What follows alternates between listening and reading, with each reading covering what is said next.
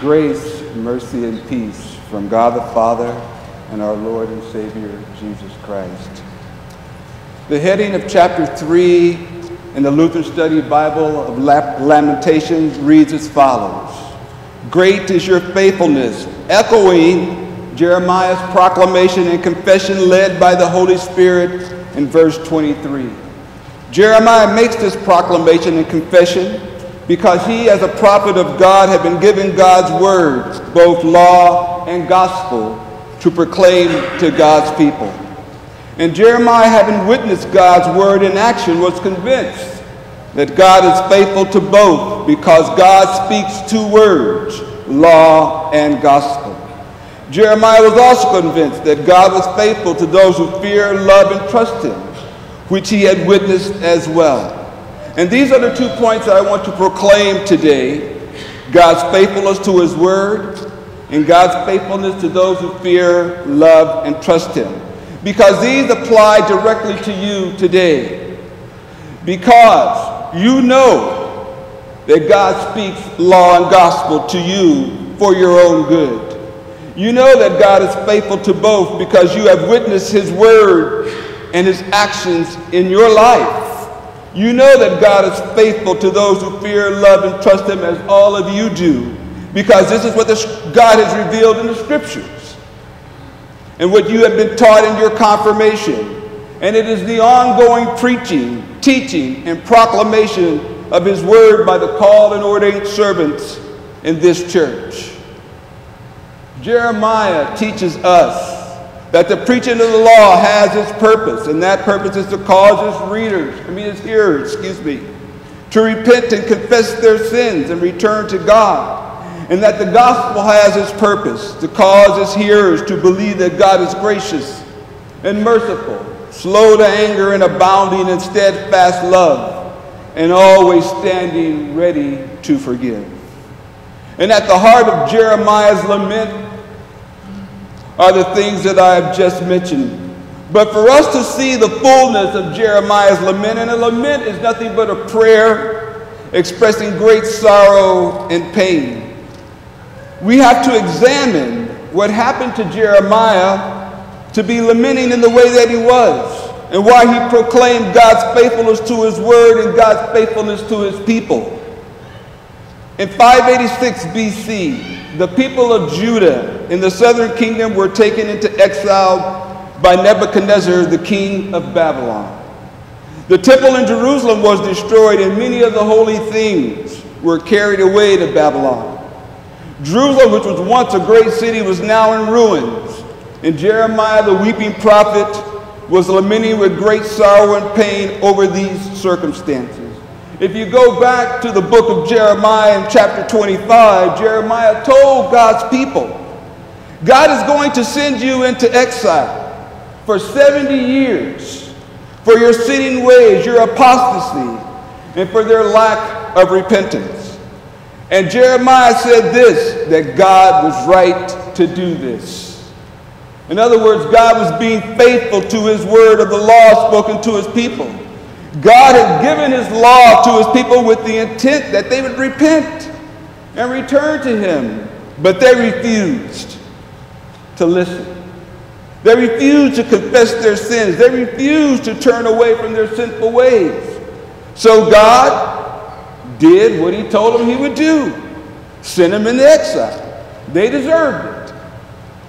When Jeremiah then gave them the law, he also added the gospel, that God at the end of 70 years would return to get his people.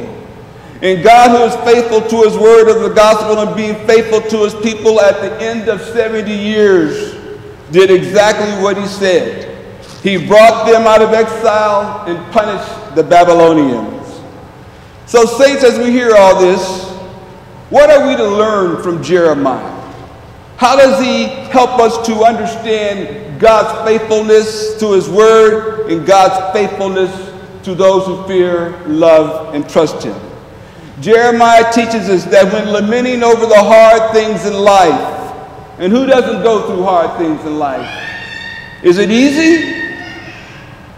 Life's tough, isn't it? But I can see all of you. You all look pretty happy. No toughness? Oh my gosh. Am I in the right church? Okay, all right. When things are dark in our lives, when life seems to be getting the best of us, and we cry out to God for help, and when it seems that God isn't responding in the time or in the way you want him to, do any of you feel that way sometimes? I think that might be a common response sometimes. We want God to, hey, God, get on the job, you know? Like, do it now. And then he doesn't do it right now.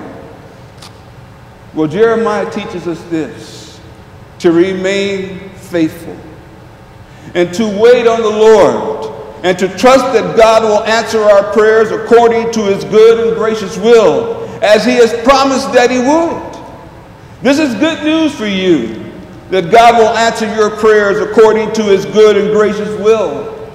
Because as our loving and faithful Father, he knows what's best for you, his child.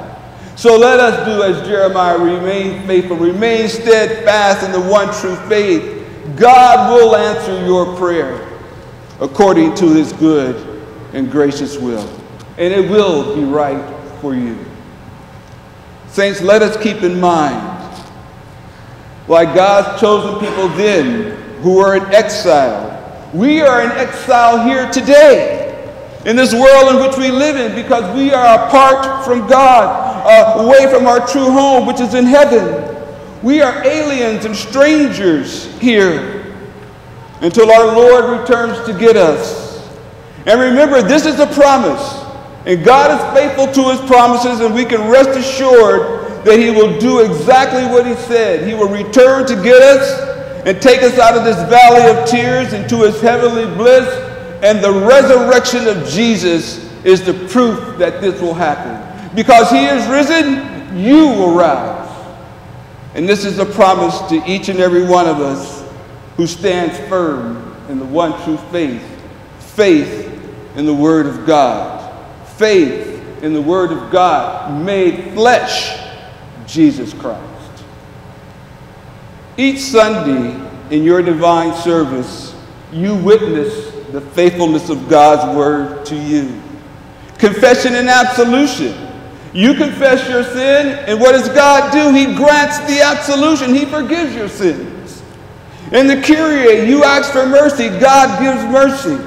Just think about when you come to the table a little later. God's faithful word is there for you. As you partake of the body and blood of your Lord, you receive the promise of forgiveness of your sins. Just think, in your baptism, your sins are forgiven by the faithful word attached to the water. And you are given a great gift that no one can give to you other than your Lord and your God. He gives you the great gift of the Holy Spirit. You have it by the mercy and the grace of Almighty God. Saints, I think you all know that it is abundantly clear throughout Scripture that God is faithful to his word and faithful to those who fear, love, and trust him, just as all of you sitting here do. Bottom line, God is a faithful and loving Father to each and every one of you who believe and confess his name. Saints, we are going to sing a hymn at the communion time, one of my favorite hymns. I hope you all embrace this hymn as well. It's called Great Is Thy Faithfulness, hymn 809. And I like to close the sermon with the refrain, because the refrain, the very last word in the refrain is, hold on to the very last word in the refrain. Great is thy faithfulness, great is thy faithfulness. Morning by morning, new mercies I see. All I have needed, thy hand hath provided. Great is thy faithfulness, Lord, unto me.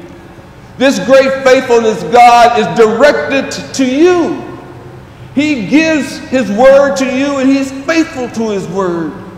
He's faithful to those who fear, love, and trust him, who stand firm in the one true faith. This one and only true God will be faithful to you until you take your last breath. And he will take you to live with him in the new heaven and in the new earth. And as I used to say, forever and ever and ever and ever and ever and ever. If you want to join me, ever and ever and ever and ever and ever and ever and ever and ever and ever. I cannot stop, because how long are we going to live with him? For eternity. Amen. May the peace of God that passes all understanding keep your hearts and minds in Christ Jesus to life everlasting. Amen.